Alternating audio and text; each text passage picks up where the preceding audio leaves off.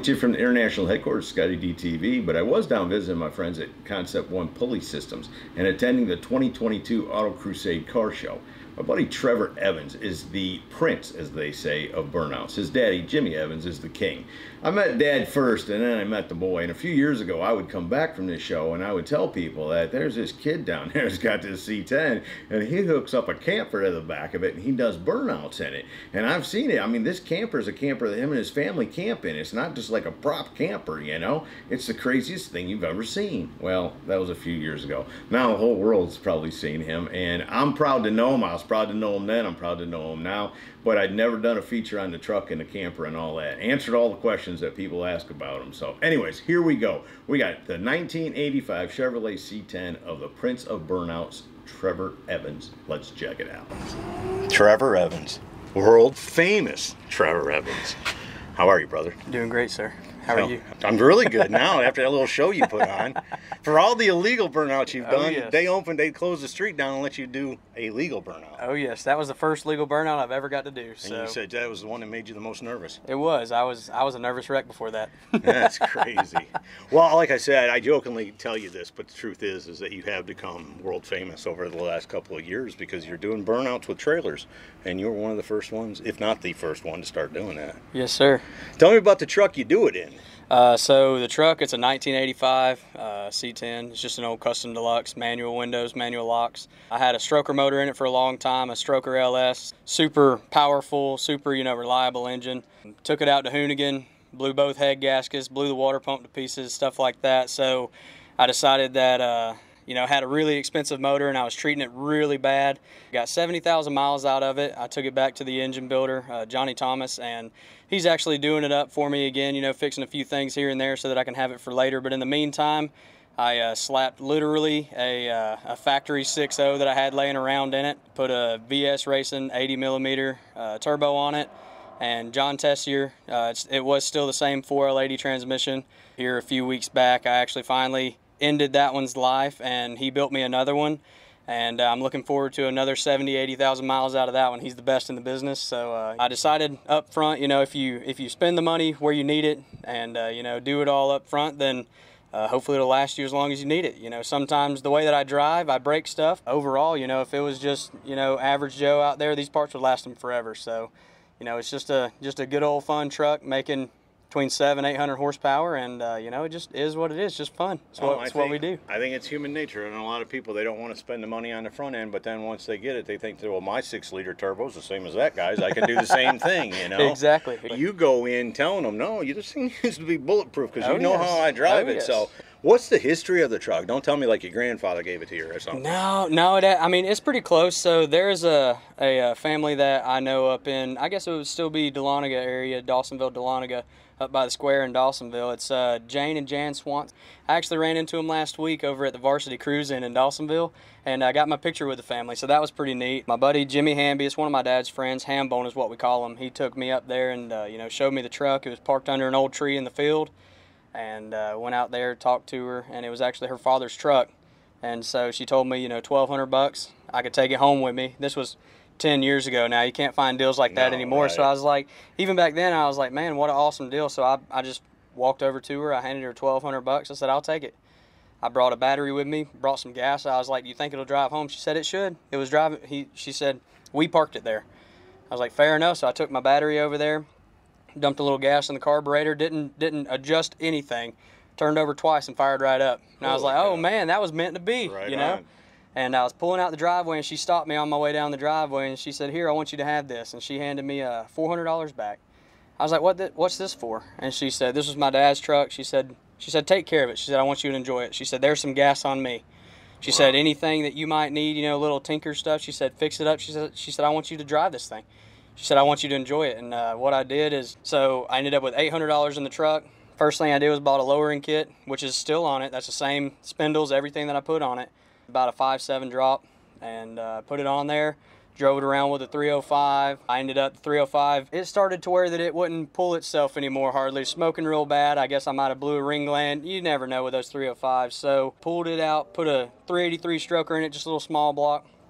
And a guy, he met me at the Moonshine Festival, and he made me an offer for that motor that I couldn't turn down. So I told him, you know, you'll help me pull it tonight. I said, we'll yank it out. And that right there is where the LS stuff comes from. So you sold it in the parking lot? I did. I sold it in the parking lot. How'd you get home? Well, I drove it home, and he and I pulled it out that night. Okay. And so you were close. That's right. We were. Right, yep. right. Yep. How much, everybody wants to know, how much is your tire bill? Well, Chris over at Silver City Tire, he really helps me out a lot, you know. He charges me cost. As much as I would love to be sponsored, you know, it's more to me, you know, just to support a small business. He and his family run the store, and you know, I love that family. They are like family to me. I love those people just like they're my own, and he charges me cost and hardly charges me to mount them. So, you know, right now I'm on about my 13th set, I believe. I'd probably just destroyed the 13th set this year since January. It's only August. And it's only August. We got a couple sets left in us. So you're going to LS Fest, aren't you? I am going to LS Fest, so that's going to be another one. 3 sets to LS Fest. I'm going to need another set before I head up there for sure. There's going to be track marks from your hotel parking lot to Bowling Green and back. There will, absolutely. That's where Trevor's been. Here's his little pad. That's him.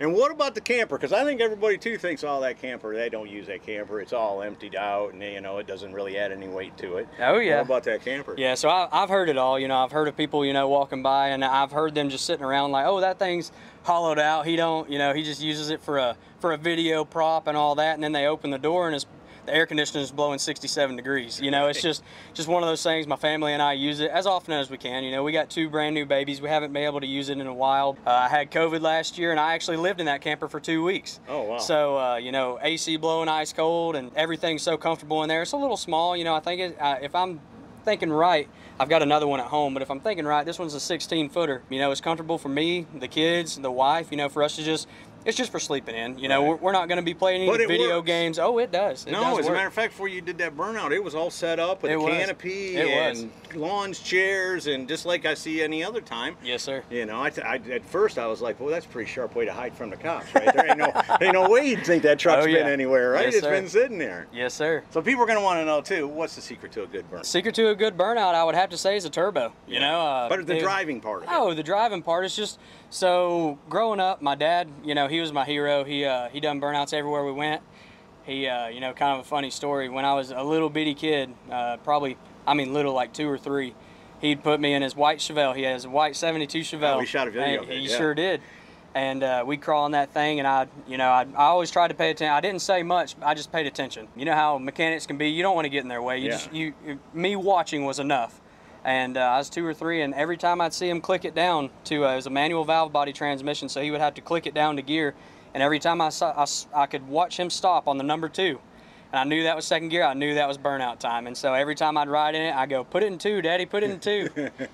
You know, ever since then, it's just been one of those things. You know, I love going fast. I love building stuff with horsepower, but man, burnouts is where it's at. It's just, it breaks less. You just get to enjoy it more. So you know? Are you doing that with brake, or is it all horsepower? It's just, I rarely ever use brake. Like with that one, the one that I just did, I try to use a line lock, and it just pushes through. There's so much weight on the back tires. Right. Yeah, I just got a horsepower through it. The line lock won't hold. It just pushes right through.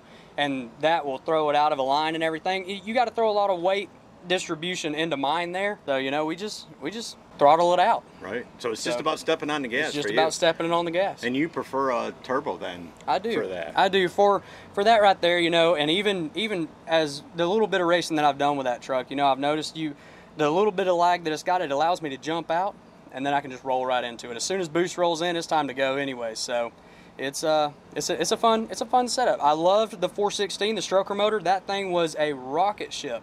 It was so good, so reliable. But as far as, you know, just don't care horsepower, turbo's where it's at. Yep. No, that's the way I always felt too, because these motors will make 400 or 500 horsepower before you even start blowing in them. Yes, sir. So that'll get you out of the hole. Yes, sir. And after that, about the time you start rolling, then yeah, now the boost is coming. You roll in 700-800 horsepower when you're rolling. Right. And you're ready to rock. Because a supercharger is violent. It's instant. Right on, instant. man. Right. Every time you hit the throttle, you got boost. So that's right. In that truck right there, my wife drives it. My stepdaughter, she just turned 15. I rode in her with it the other night. You know, she drives it all the time. She's got to do burnouts in it, so it's a family thing. You know, I want her to grow up like I did with the experience that I had. You know, my little boy, my little girl. I just want to share it with them, and so that we can all go have fun, just like I did. Yeah, right on. Because I first met Jimmy, your dad. Yeah, that was the first one I met. And yes, sir. He's so crazy that I was like, yeah, no, invite him to have a video shot of that car just because he's crazy. You know? Yes, oh yes. And then I met you, and like I tell you, now I'm very, very proud to know y'all. Y'all are good people. This is a great area coming down here for Concept Ones and the Auto Crusade Car Show. Yes, sir. Cumming, Georgia is just yes. really nice area. It is. So if people want to follow you, what's the best ways to do that? So I've got my Instagram is at Evan Trevors. You know, it's just EvanTrevors. My YouTube channel is Hot Rod Homestead. You know, either way you can follow me. My Facebook is Trevor Evans. You know, it's just my name either backwards or forwards, or Hot Rod Homestead. That's what we call the house. With my wife's got all the goats and chickens, so it's like a homestead around there. So we just hang out and play with farm animals and babies and hot rods. Right on. Does the truck have a name? No, it does not. Really? Everybody keeps calling it Cream Puff, but I haven't really named it. It's just the tan truck. Right, cool. Well, let's do this, and this will be fun. In the comment section of this video, folks, if you think you got a good name for Trevor's truck, let's put it down there and see if maybe he'll hook up. Let's with do one. it. Let's see it. We've named vehicles before, so maybe we'll get lucky and be able to do it again. Yes, sir. No, again, brother, keep doing what you're doing. Like I said, it's so much fun to watch you have fun. Oh, yeah. And man, thanks again for giving me some time. Absolutely. That's what we're out here to. You know, we're just out here to have fun. You know, have a good time and set a good example. That's right. You know, that's just what we're all out here to do. The better example we can push, hopefully the better the next generation will be. That's what we're after. And it's so cool that you know, near your hometown they shut the road down and let you do it. Yes, sir. Today. And hopefully there will be a few more left after this one. Right on. So there you go, from the Auto Crusade Car Show in Cumming, Georgia, a 1985 C10 pickup truck and a family camper, the Prince of Burnouts. Hope you all have enjoyed it. See ya.